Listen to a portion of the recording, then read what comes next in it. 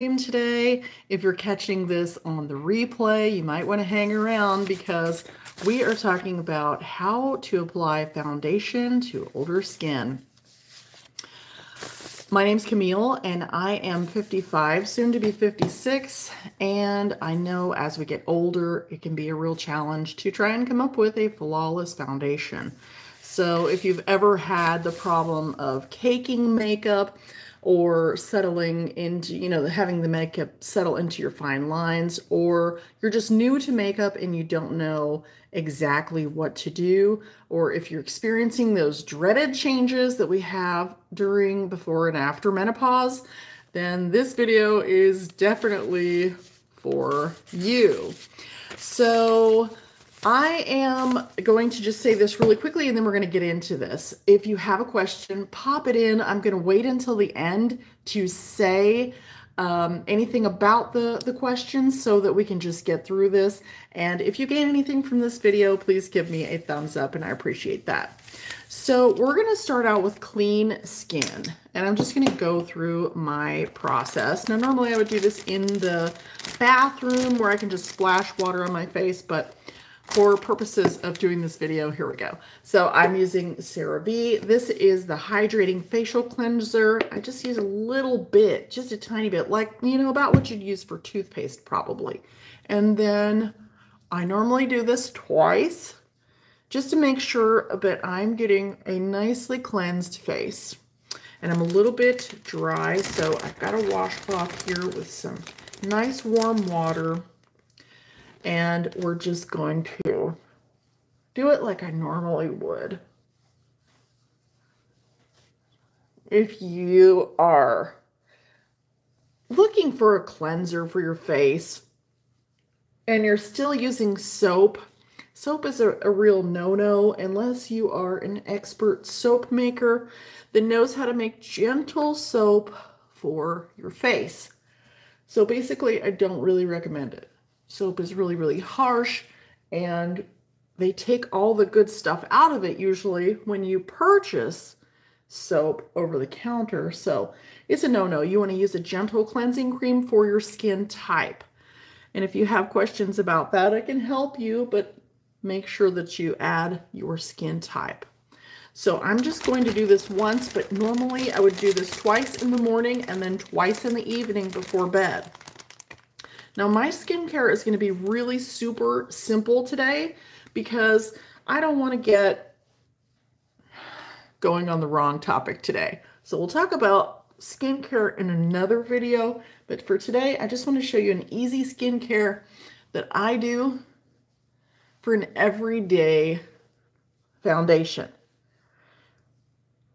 Okay, so now that I'm feeling like that is pretty well rinsed off, you definitely want to be rinsed.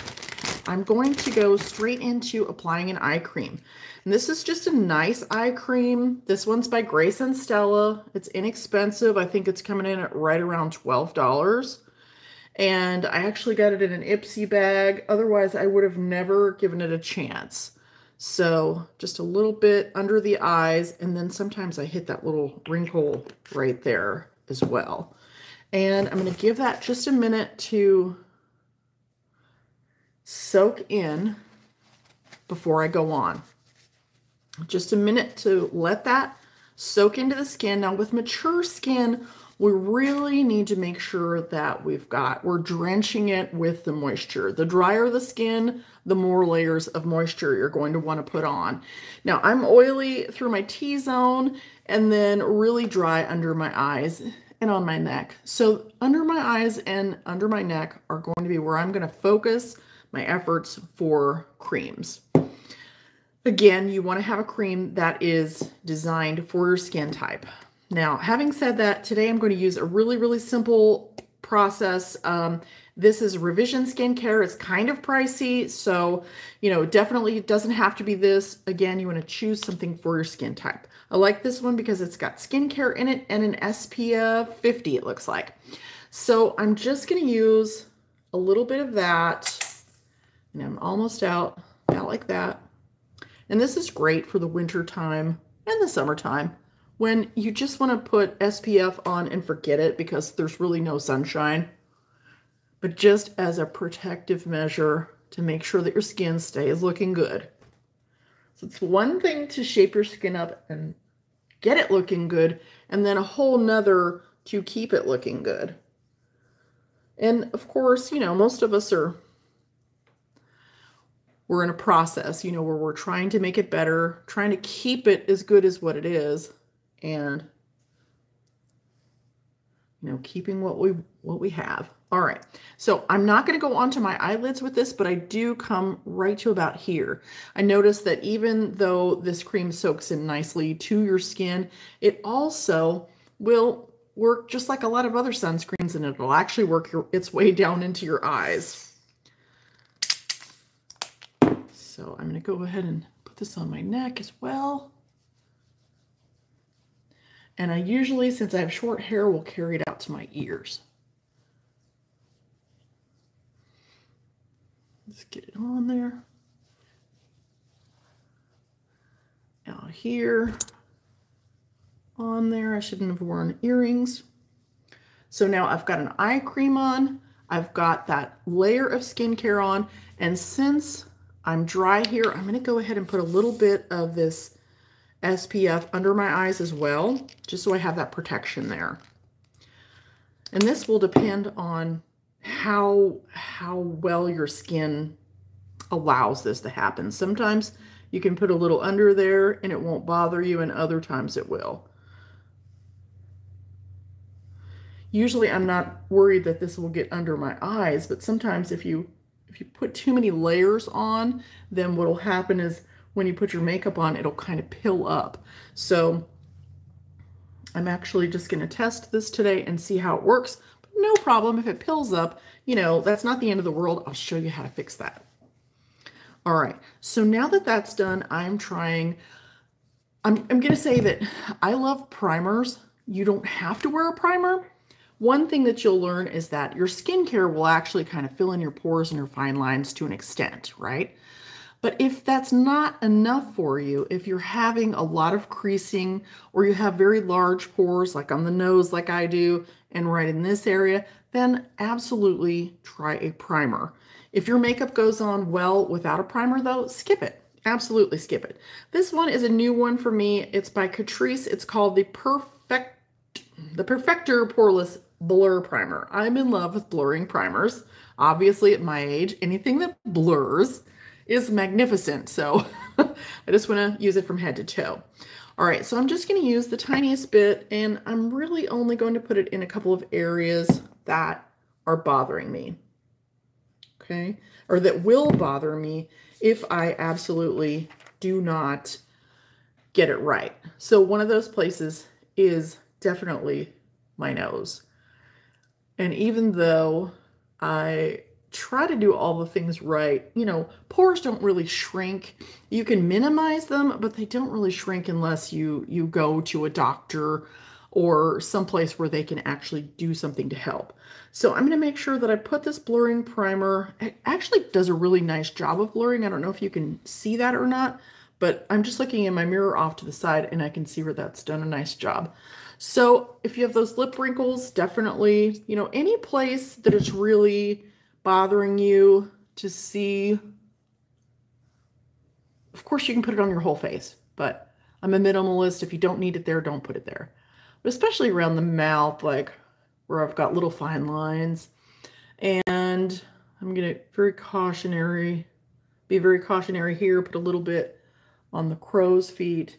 Mostly where I'm going to want it is going to be right there in that big wrinkle and then right there and on my nose. Tiny bit here. And I have not tested this one to see how it looks under the eyes, so I'm not going to put it there. All right. So the whole point of foundation is to make the skin, just give the skin an even tone. So if you already have a beautiful skin tone, there's no reason to wear any makeup. And there's no reason to use any primer. There's nothing that says you can't go in and just put some lipstick on, a little blush, and do your eyes. Of course, do your eyebrows. You know, I'm big on that because that is really going to frame your eyes and make you look so much more refreshed. So if you don't need to even your skin tone out, don't bother with it. If you do need to even your skin tone, then I'm going to show you how to do that. And then we're going to talk about tips for removing cakey makeup. The first tip is really just to try and apply it in a way that it's not going to cake up and get too heavy to begin with. So we've prepped the face. Everything's had a chance to soak in. So everything's not wet. We've let it soak in. I'm dewy under my eyes, but everything feels good. Now, if you're still dry under your eyes after layering on that product, do it again. Just do it again. Now we're going to use a damp beauty blender today. And I'm also going to use a foundation brush, okay? Now, not all foundation brushes are going to work perfectly for applying your foundation, and that's why I'm showing you both ways. Of course, you can use fingers, but if you want a flawless finish or as close to flawless as you can get, you're going to probably want either a really good brush or a really good beauty blender, or even a cheap beauty blender probably. So they're kind of easy to find. I think I got this one at the dollar store and it's fabulous. So don't underestimate the power of $1 at the dollar store. All right, so here we go. We're going to just use this new foundation I found. It's by Catrice. I've worn it a couple of times and it looks really nice.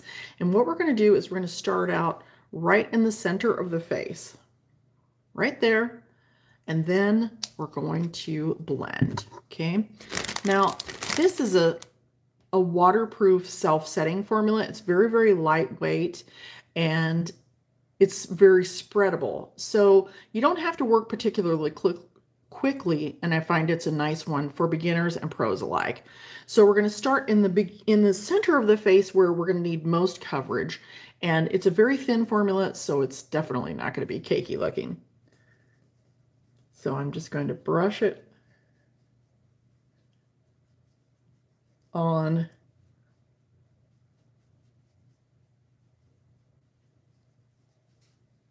focusing on the center of my face.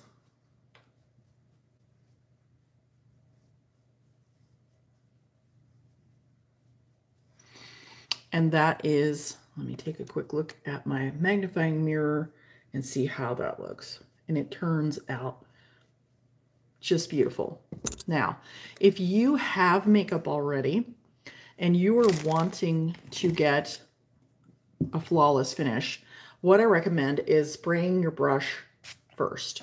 Just give it a little spray, and then when you go in and you're applying your makeup and blending it, it'll give it more blending power, but it'll also set it in the same step. So let's go ahead and add just a little bit more. So that's the way I would do it. Just give it a little spray, and then I'll put a little drop right there where I need a little extra, and right there. Better to start with a little and then work your way up than to put too much on and have to take it off. Okay. And now I have discoloration down here and here, and I'm actually going to want to blend that quite a bit because I don't want to look red on my neck. We can go all the way down. This is very thin, easy to work with.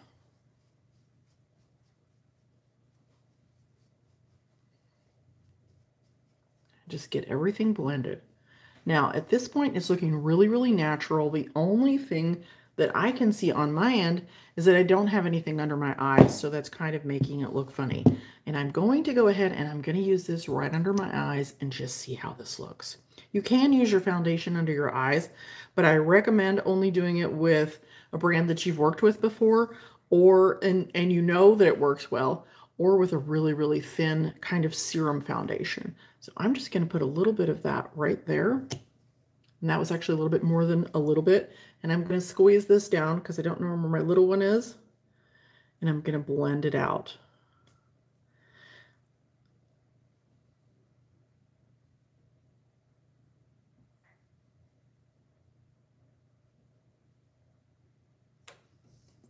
And I'm going to give myself a quick look in the magnifying And I think this is one of those really nice brands. I have not used this before under my eyes, but it looks really, really nice. And I think that I'll be doing this again.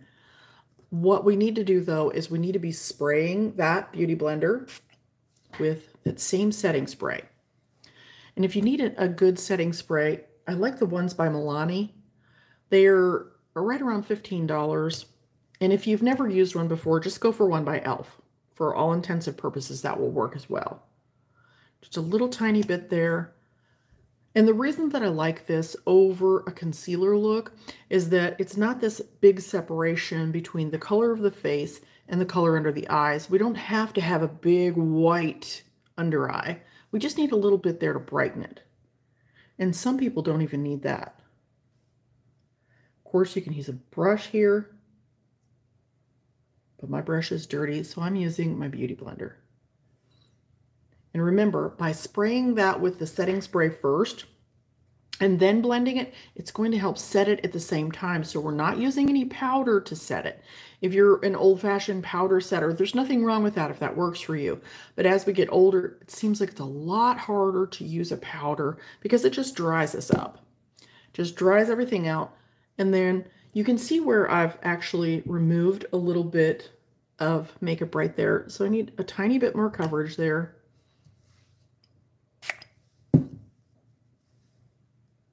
Tiny bit more. Then we'll just blend it. Make sure I have enough coverage on my nose because that's where I'm going to want the most coverage. And if there's any place where I need a little bit more,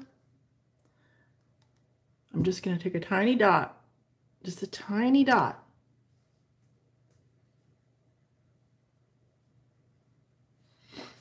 And that is a really natural look. Now, if I wasn't going to wear any other makeup, I would just go ahead and take whatever's left over there and just tap it above my eyes. Just tap it above your eyes. You've already got that setting spray on your beauty blender, so there's no point in adding more. But if you just want to have like a natural looking, no makeup look, there you go. Natural, no makeup look that evens out your skin tone. So now if you have a question, go ahead and pop it in. But what we covered really quickly in this was cleansing the skin, prepping it, primer, whether you need it or not. If you have fine lines. Okay. So Stellar says, I think I do like brushes. We'll be spraying the brush and applicator with setting spray. I do community theater and powder on me and stage lighting doesn't, yeah, it doesn't look good. Right, it's just so thick. Yeah. Okay, and then I want to show you one more thing. And if you have a question, pop it in. But I did want to go over tips for if you get too much on there. So if you get too much makeup on, what I like to do is just very, very simple. I always have Q-tips nearby, and I always have some kind of primer nearby. So I like to just take my primer and a Q-tip. And then if I have places where my makeup is settling, it's usually going to be like right here. I just kind of go over those areas. You see where I've gone over it and it's removed the makeup, right? But in its place, it left a little bit of that blurring primer. So if you'll just go through and remove it or blend it out, it's kind of like you're blending it and you're removing it at the same time. Just remove it from places that want to crease up. Even if it's under your eyes, you can do it there. Absolutely, I do that all the time. Or if it's out here, anywhere you're creasing up, go ahead and just remove it, because chances are you really don't need makeup wherever that spot is anyway. So just by removing it, it won't crease up and you'll still have the coverage everywhere else. So I hope that makes sense. So if you've enjoyed the video, please give me a thumbs up on there. And thank you for subscribing if you're subscribed. And let me just check out a couple of these questions.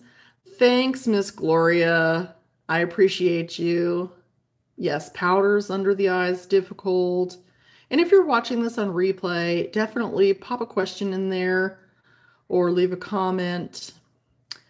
So let's see. Stellar says, I have rosacea, oily tea, blackheads, dry with fine lines, acne scarring on the positive side, not pale and have glow. So I can leave you some recommendations when we're done with the live. That's no problem.